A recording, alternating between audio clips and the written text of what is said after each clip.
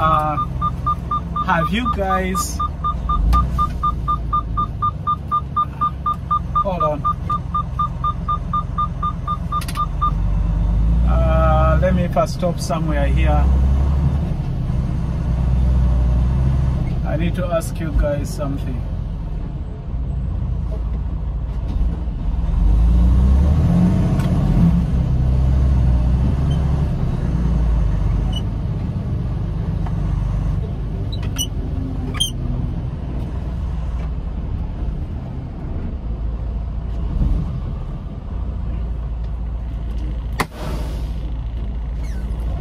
Okay, quick question.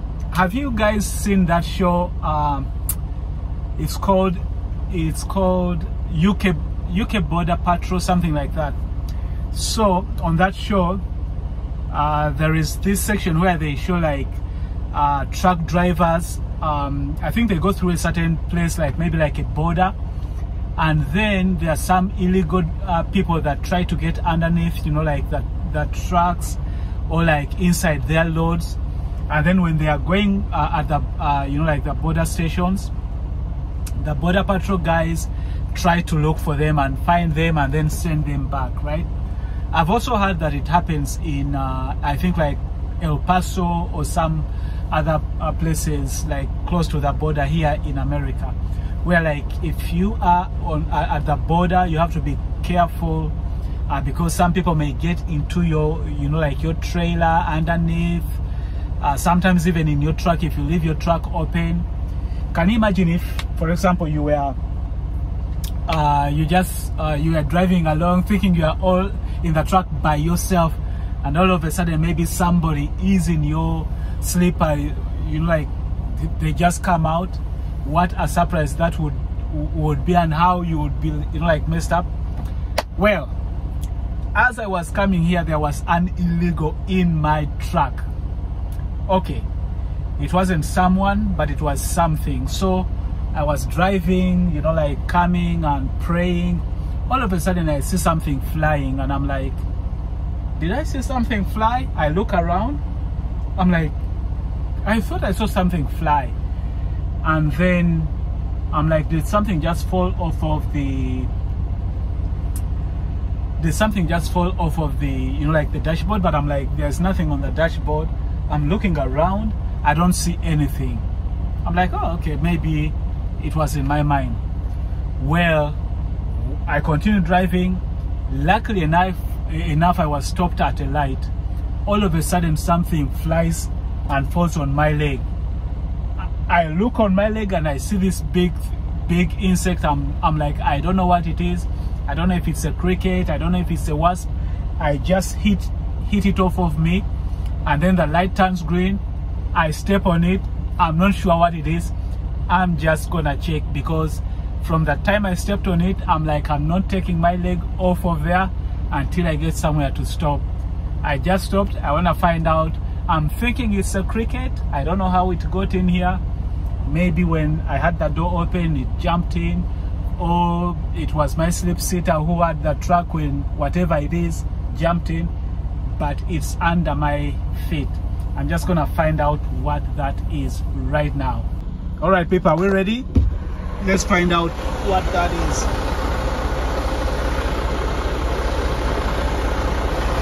That is a wasp. Can you imagine if you are driving and then a wasp bites you? That is a wasp. Oh, thank God.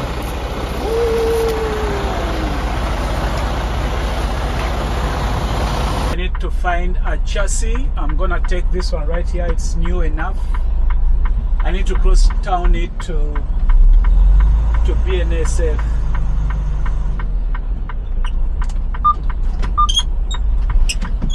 How comes that guy gets a reefer load? And he just came in with a load. Probably cross town load.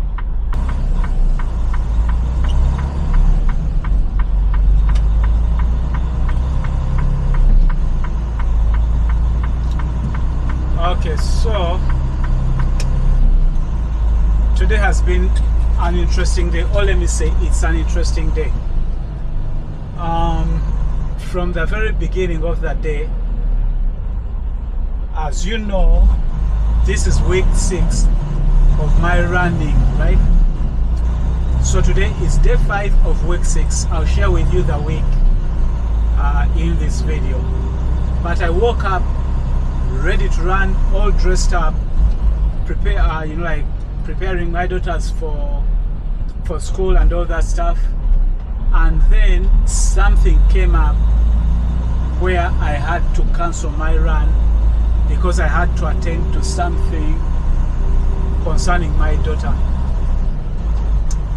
And I had planned that after my run I was gonna go to a store to buy like stuff for my business, like the reselling business that I do on eBay.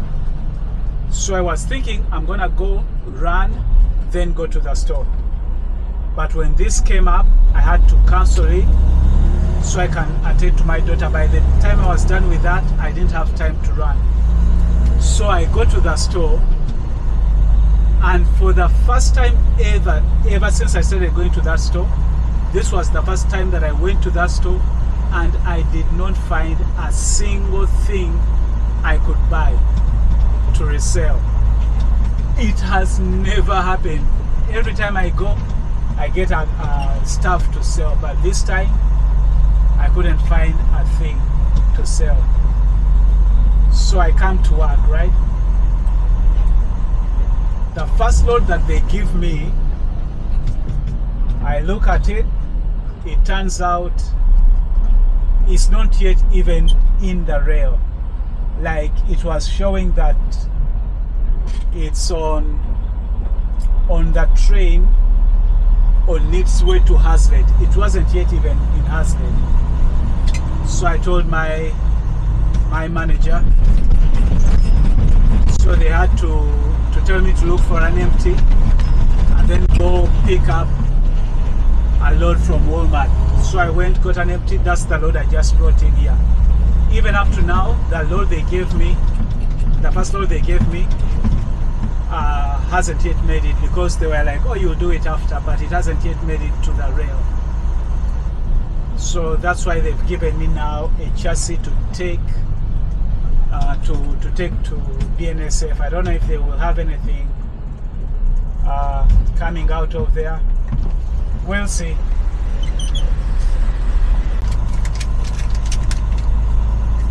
Okay.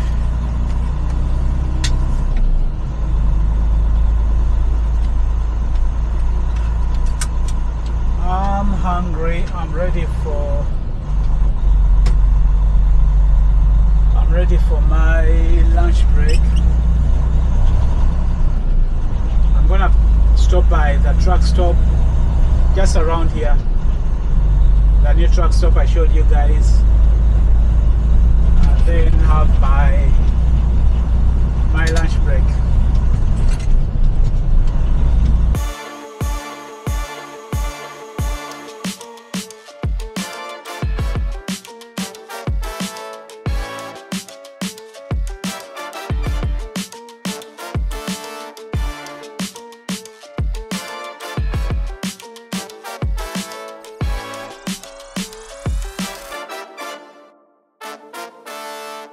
Whatever you do, you want to go straight there, because that is an army base.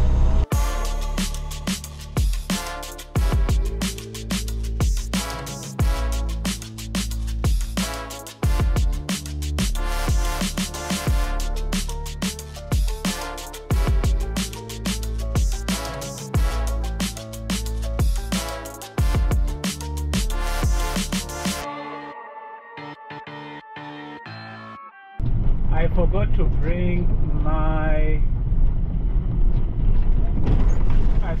bring my cup today.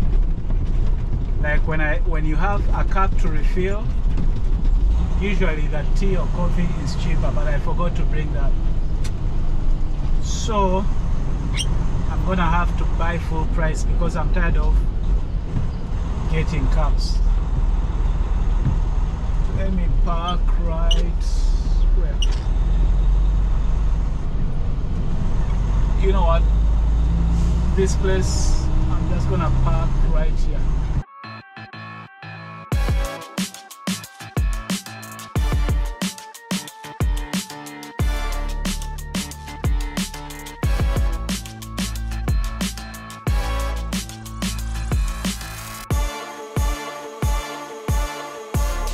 This place is always empty.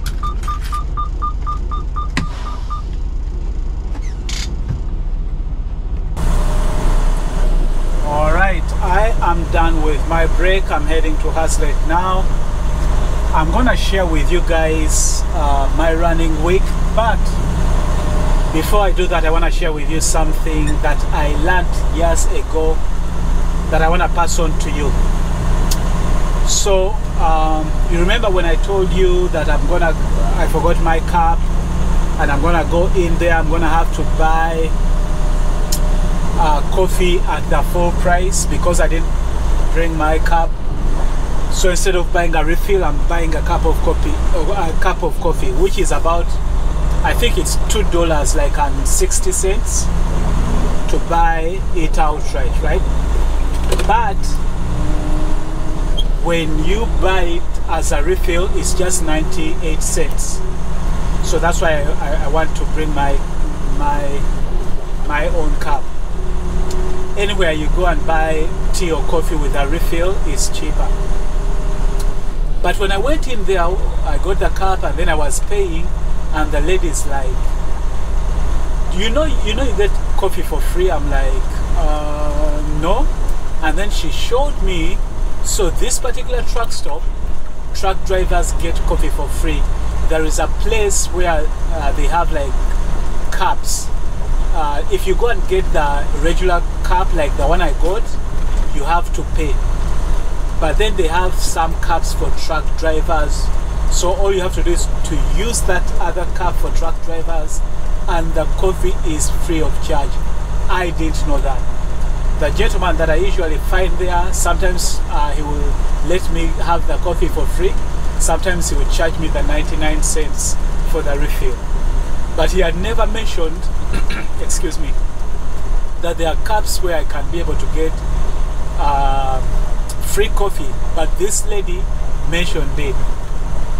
Now the thing that I wanted to share with you, to pass on to you, that I learned years ago, that I practice in my life. I remember listening to, his name is Dr. Martin. I don't know if he's a pastor or he's just a teacher of the word or something like that. I don't know his last name, but at least I remember him being Dr. Martin. I remember him being a doctor. I think maybe like a doctor in theology or something like that. I don't know. But I remember his name, I think it's Martin. I think I have that right. I remember listening to him. I don't even remember what he was talking about, but he said something that ever since then I have practiced. He said that we should learn to recognize God's favor in our lives and always be thankful for Him.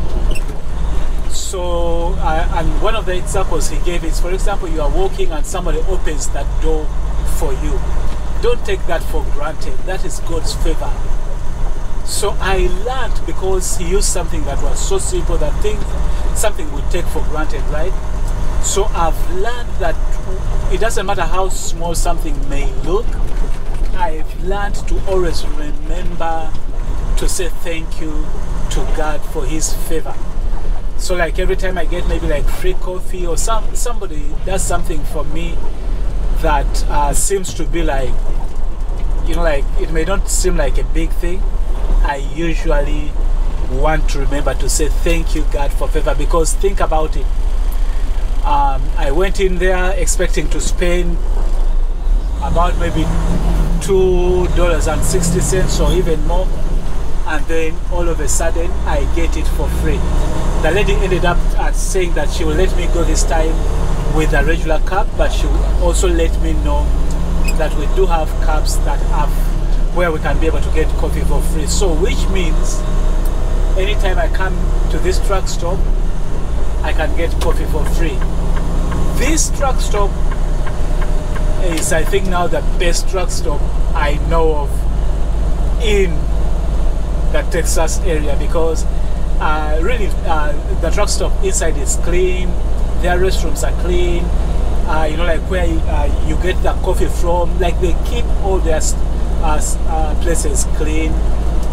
It's never like you never run out of, you know, like places to park. It's almost like everything. I just love it. Now to top it off, they give us coffee for free. Wow. Anyway, thank you, Father, for favor. Let me share with you guys what my running week was like, and I think when that is done, that will be the end of the video. I'll catch you in the next one. Until then, stay blessed and stay safe. Bye bye. Today is week number 6, day number 1. Our daughters didn't go to school today, they are off, but the little one is with her mom, and I brought the oldest one. She's right there, she's playing. She doesn't know this. I just brought her kind of like because we are home, they left us home, and so I just told her, I need to go out, put on your shorts, let's go. So she put on her sneakers and shorts and we left. But I didn't tell her what the plan was. So the plan for today, because I don't know how far we can go so we came to this park. For those of you that have been following since week number 1, you know this is where I started from, right? So I'm gonna tell her, and I was planning to do this while she's here, but when we go to the park, she went straight for the swings. But what I plan to do is I'm gonna tell her to be the one. By the way, she's the one that when we ran the 5K, she's the one I was with. I know I didn't make that video. I still have the footage, but I just didn't make that video. But what I'm gonna do is I'm gonna tell her to be in charge. So today I'm gonna be running at her pace or walking at her pace. So I'm gonna tell her that we are going to be running and walking around this field. So she's going to decide when we run, what pace we run at, when we walk, what pace we walk at, and how many rounds. So when she gets tired, we'll be ready to go home. If so I don't know, so that means I don't know how many times we'll go around. I don't know how long we'll be here, but the whole idea is she's the one who's going to be in charge of whether we run or whether we walk, and how long it's gonna take us, how many rounds we are gonna go. So I'm just gonna give her a little bit of it as she swings right there. I'm gonna warm up, and then we'll start off week 2, day 1 that way. I mean week 6. So she's right there. She uses a lot of energy. She's going at a very high pace. So I try to keep it low so that I don't go at a high pace. So usually for me, when I come running or walking, I don't bring water with me. She's kind of disciplined. So we've just done 1 round and she's like, I need water. So she's drinking some water, and then we'll see how many rounds we have to go. But she's really making me work. All right, people, my coach says this is going to be the last round. So we are almost done with the last round. So which means we'll have gone 3 rounds, which puts us, I think, at about 1.5 miles. How do you feel? Tired and good. She feels tired and good. She's done a good job. So we have a little bit of just like maybe a quarter or so of a mile left, and then we are done for the day. All right, we are done. We ended up doing what is it, 1.5 miles. We did it in less than 25 minutes. And so I'm so proud of my coach. She's right there enjoying herself, enjoying her rest. I'll catch you guys tomorrow because she will be at school. I'll see you tomorrow. Good morning. It's week 6, day number 2. So my plan for the rest of the week, as you know, yesterday I had my daughter with me, but for the rest of the week, my plan is to do 3 miles every single day until I'm done with the week. So today I'm going on my run walk. It's gonna be 3 miles.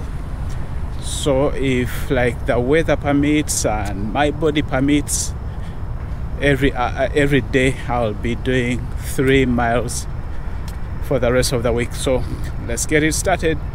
I'm back, just finished with my run walk. I have ended up doing more than 3.5 miles in less than an hour, which is pretty good.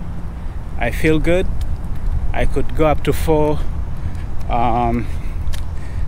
miles because right now it says 3.83, so which means we are doing some progress. Now I know I have run and walked, and I haven't really been keeping my heart rate low, but again, it's to do with training the heart. So that's what I kind of plan on doing for the rest of the week. Just run, walk 3 miles or a little bit more, so that we see how this week will go. We are 6 weeks into it, doing good. For those of you who started with me, I'm sure you're doing progress. Those who are still on the sideline, come join in. Let's do this. All right guys, I'll catch you in the next one. Bye bye. Good morning. This is day number 3 of week 6. Just starting out my run. The idea today is I'm gonna run for 1 mile non-stop, and then I walk. I run another mile non-stop, and then I walk, and then I run the last, well, I don't know if it will be a mile each, but that's the idea, like walk after running a mile. But I'm doing my 3 miles, and then that will be it for day number 3 of week 6. I'll catch you up when I'm done. All right, I've done it. I've done my 3 miles, which is my 5K. Actually, it's 3.3, and I'm still walking. So, as I said in the beginning, what I've been doing is I run for a mile, and then I just walk for a short while, run for another mile.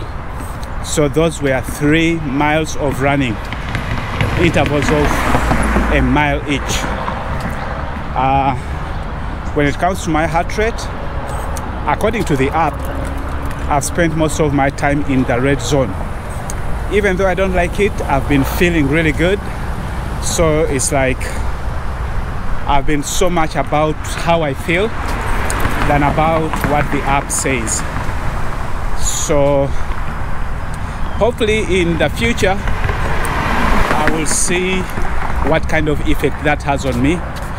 Maybe there's a way, as I continue to do this, it will help my heart rate get down, you know, like when my body gets used to it, maybe my heart rate in the app will show that it's down. I've been running slow, you know, like if I'm just going by how I feel, I've been running slow, as you can tell by me talking to you that I'm not, you know, like running out of breath. So it's been a good run.